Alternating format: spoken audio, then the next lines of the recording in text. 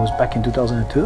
At that time I was cooking for around 10 years already, and so I decided to apply in Cordon Bleu in London, try to do a bit of pastry at the school. This is a kind of institution, it's a temple for a chef.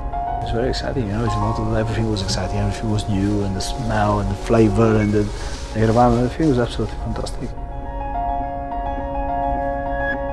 Inside the school I can see how things happen and how everything happens behind the scene. It's a networking. You meet a lot of people, and some of the guys which I've met in the school until these days, some of the chefs are my best friends, and we have a lot of great memories. When you study in the school like Cordon Bleu, obviously you learn a lot of things. You learn the basics and then you learn a lot of techniques. But I think the most important is that when it comes to the perfection and when it comes to cooking, there shouldn't be a shortcut.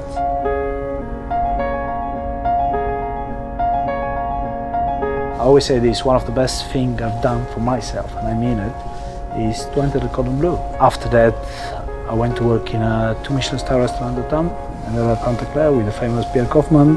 From then I moved to the Ritz Hotel, and then from then on my career completely took off.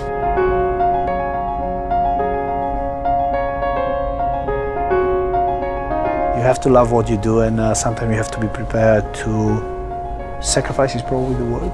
The success will come. There's absolutely no doubt about it.